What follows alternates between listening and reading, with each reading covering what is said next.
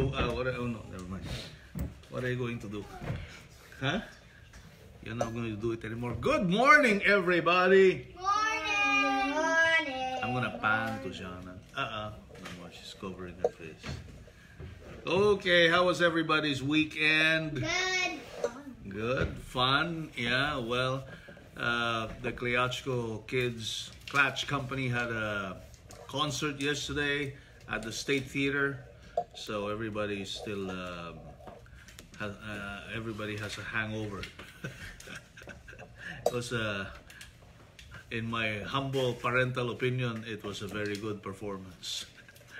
And of course, this time it included Kobe as the guest performer. There is, where's Kobe? Thank you. Thank you. Easy. Smile, Kobe. You're on camera. Smile. Okay.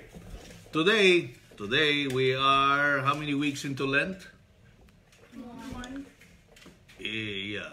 Well, not even 1 week. So this is basically the first week after Ash Wednesday. Okay. Hi, Tito Erwin. Erwin is there watching us. Hi, Tito. Good morning. Okay. So today we're gonna be hearing at Mass. We're gonna be hearing from Saint Mark. The gospel for today is from Saint Mark, chapter 5, verses 1 to 20. It's a long gospel. Okay, pretty long gospel, and I'm not gonna read everything here because it's long. But I'll tell you. I'll give you a summary. This is the story of that demoniac.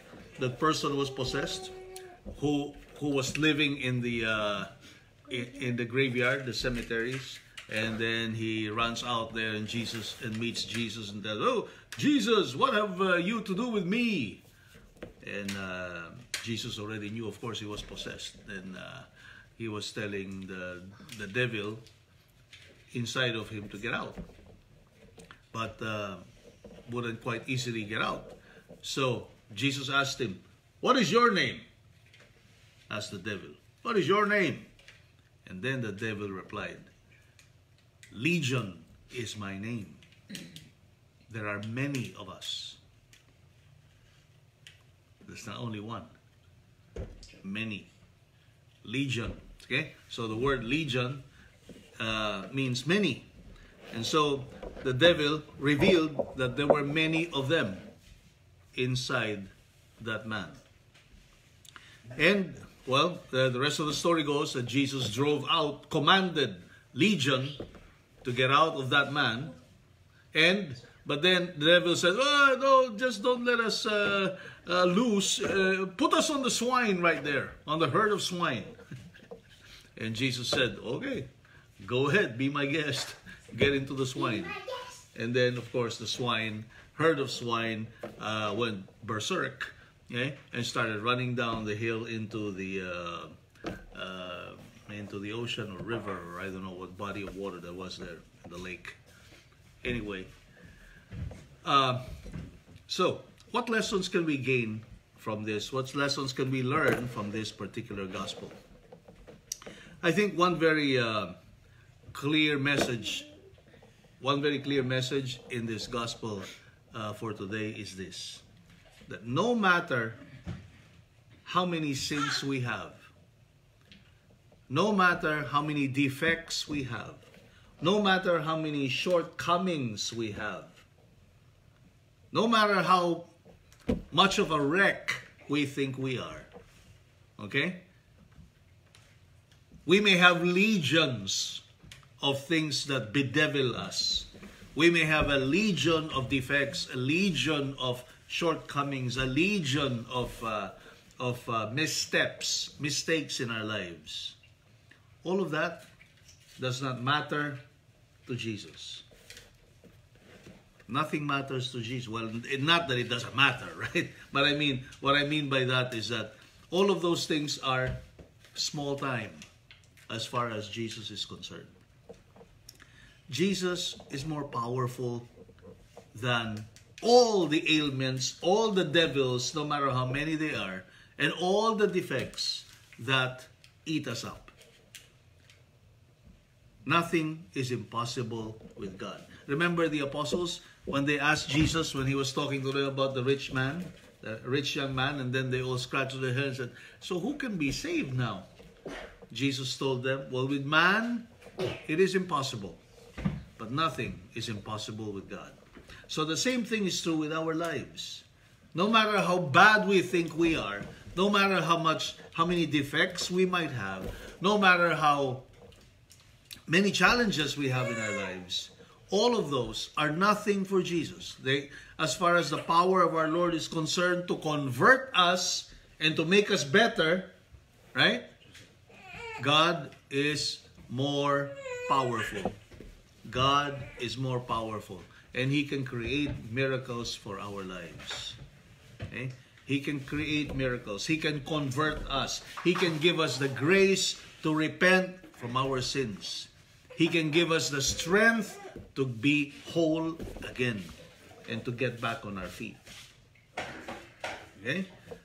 So, we should not get discouraged no matter how many defects we have, no matter how many troubles we have, no matter how many sins we have, and evil tendencies that bedevil us. We should not get discouraged. What should we do instead? Number one lesson here. Be humble. Be humble. For our Lord to work on our souls and get the devils out of us, we need to be humble. Like this demoniac, right? He asked Jesus, what have you to do with me? See? It's not like a question of saying, hey, why bother with me? What are you doing? It was more like an acceptance of his own situation. See? Look, I'm a wreck here. You think I'm of any use to anybody? See? That's why I just live here among the tombs. Because I'm useless to anybody. Well, Jesus has a different opinion. And He wanted to cure him. And Jesus can do the same thing for us. See? Jesus will do the same thing for us, no matter how much of a wreck we think we are. Okay? Our Lord is going to look compassionately on our souls if, number one, we are humble. We have to be humble. We have to realize our defects. We have to recognize our own mistakes. We have to recognize our own nothingness before God. We have to be humble. We cannot be cocky, right? We cannot be going around town cocky and say, oh, I'm better than everybody else. We cannot be like the Pharisee praying in the temple saying, hey, God, I'm happy that I'm not like that publican over there who I fast twice a week, I pray in the temple, I give tithes, and I'm a good guy, right? I'm a good guy. You know what? Many times we act like that. Unconsciously, we act like that before God. Unconsciously, we act like that before the people who are supposed to have authority over us, like our parents. Right? When we disobey, when we rebel, when we contradict what our parents say of us, we think we're smarter than them. We think we know better than them. We think we know that they don't know what they're talking about. There. That's cockiness. Right? That's lack of humility. And our Lord, you are barring our Lord from working on us, on you. You see, instead of being humble and welcoming the grace that God is willing to give you, you put obstacles. You put up a wall because you are not humble. Because you're so proud. Eh? You don't want to admit that you're wrong. You don't want to admit your defects. You don't want to open your eyes and see who you really are. Right? That is pride. That is pride. That's the first thing we need to get rid of if our Lord were to work on our souls. Okay? Just like this demoniac, right? He opened himself to Jesus and said, well, okay, what are you going to do then? Same thing is true with us. We have to be humble. Number two, we have to be sincere. We have to show the sincerity that we really want to change, that we really want to reform our lives.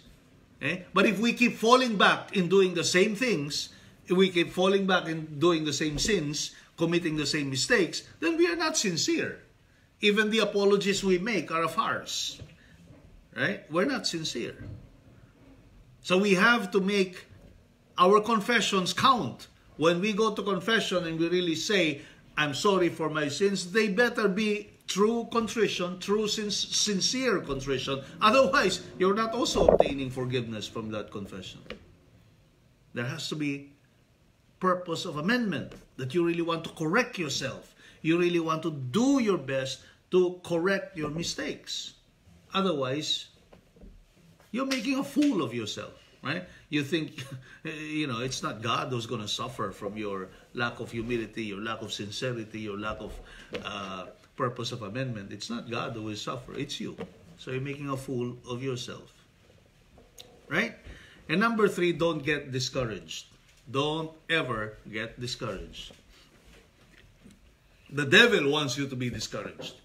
Okay? The devil wants you to be discouraged. But never fall into that other trap of discouragement. Okay? Because God's grace is stronger than your biggest weakness. Just remember that. God's grace is stronger than your biggest weakness. And therefore, with humility, with sincerity, you can overcome.